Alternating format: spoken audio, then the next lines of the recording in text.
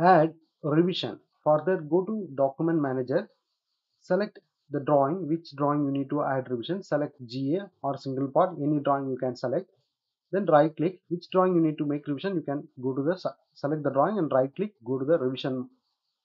You can create the revision. I just make it here A, and here it is who prepared.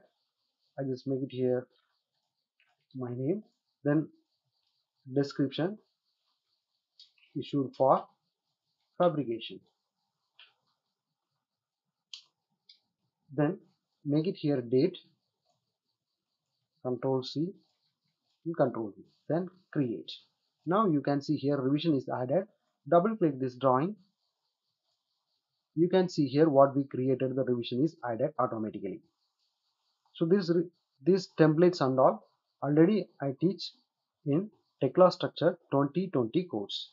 If you want to know more about the templates and all, please go to Tekla structure 2020 course. You will get it clear lecture about this. Now I just close this one.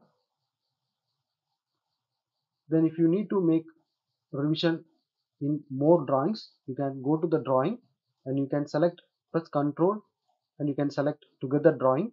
Then right click, you can go to the revision, you can add the revision. So this is the way you can add revision in Tekla structure.